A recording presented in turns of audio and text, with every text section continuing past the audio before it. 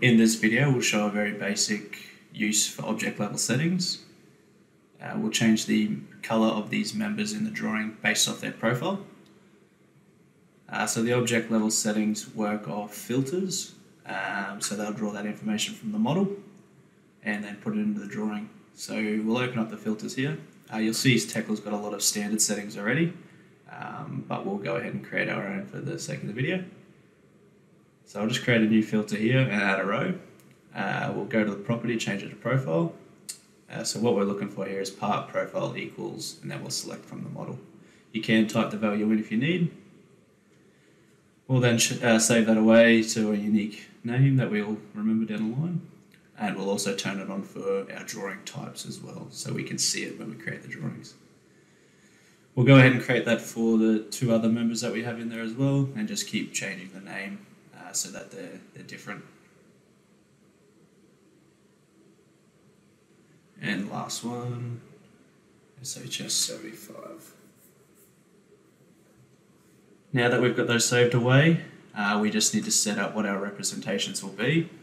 So we go to our drawing properties, and we are looking for the object part, so we're editing this one here.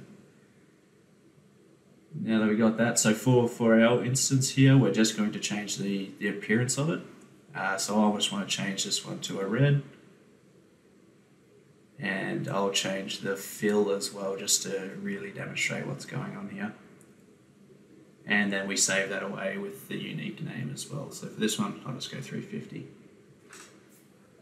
And then we'll do the same for the other two profiles. So for this one, I'll go blue, and I'll change the fill to blue as well, and change that to 150. I think it was 125 actually. Yep, just checking the model. Yep. And then I'll do the same for our SHS 75 as well. So I'll change that to a magenta, and the fill is a magenta as well. Save that one away as 75. And that's done. So now we can shut that. Now we open up our object level settings, which is this one here. It's already pre-populated with what Tekla uses standard, but which is a lot more in detail to what we have. But this is just illustrating how to use this, so I'll just delete all these rows. I'll add 3 rows, because that's what we're going to be using based off our 3 members. So the first column here is our filter that we created. So that's we'll work off SHS 75. We're looking for the object type part, which is what we created for, and then the saved setting for that one, which was 75. We'll do the same for the other 2, so it'll be SHS 125 part, and it's already loaded up there. And then we'll go to the 350 as well. SHS 350 part, and then load up the 350 standard. Save that away again. I'll just save it as SHS. And then we'll apply that so it starts coming into play in our drawing that we're going to create soon. So I'll just go ahead and create a view, just an elevation view for us to work off.